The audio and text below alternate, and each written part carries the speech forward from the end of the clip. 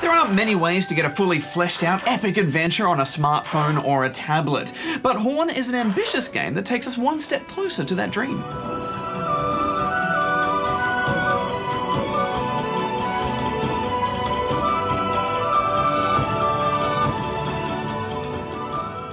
You play as a young blacksmith called Horn.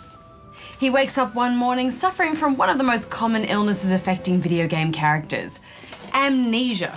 Well, a small case of it anyway. He can't work out how he got to this strange place. Where am I?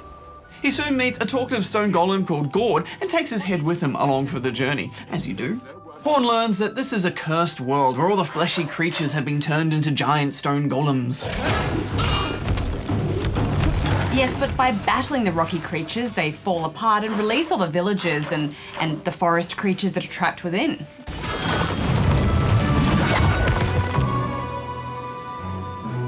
Barjo, Hex, I have an issue with this concept. In rock form, the creatures are far more powerful. Why on earth would they ever want to go back to normal? Well, Darren, it's because they're trapped in there. I mean, it'd be horrible to be trapped inside a hard, lifeless, inorganic shell. Oh, sorry, Darren. Awkward.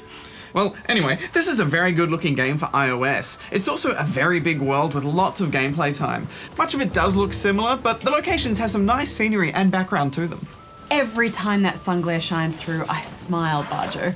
While I do agree that this is a good-looking game, that fidelity comes at a price.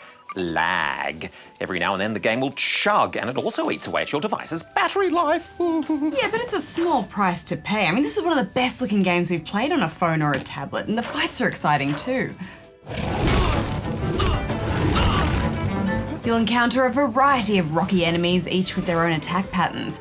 Your basic strategy is to slash at the enemy to expose their weak point, and then hit that for massive damage. This requires you to roll about avoiding attacks as enemies slash wildly and kick with their back legs. Every now and then they'll do a giant attack which allows you to jump to avoid it and slash on the way back down. And I wish there were more of those because I found the dodge to be a little bit unresponsive. Affirmative. You can't dodge or cue a dodge until you finish your current sword swing, which means you'll often tap wildly trying to get out of the way. In my expert opinion, this game should have been more fluid. Well, even so, it's exciting forging and crafting new weapons and trying them out on enemies.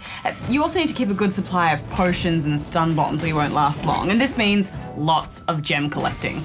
Gems also act as a way to let you know where you have been before. They're strategically placed by the game's designers to help you avoid getting turned around. Yeah, I got turned around a lot, Darren, especially because the combat makes you spin around in circles so much. But eventually you do get the hang of how the levels work, and there's even some simple puzzles to solve along the way.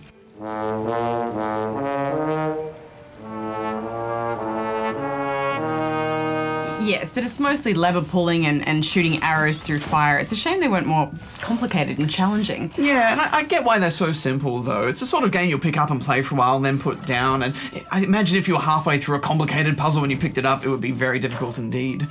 One thing they do get right is the movement. You simply touch the ground to make Horn move forward. This can often be a bit fiddly in touchscreen games, but here they have the perfect balance of helping you and giving you control.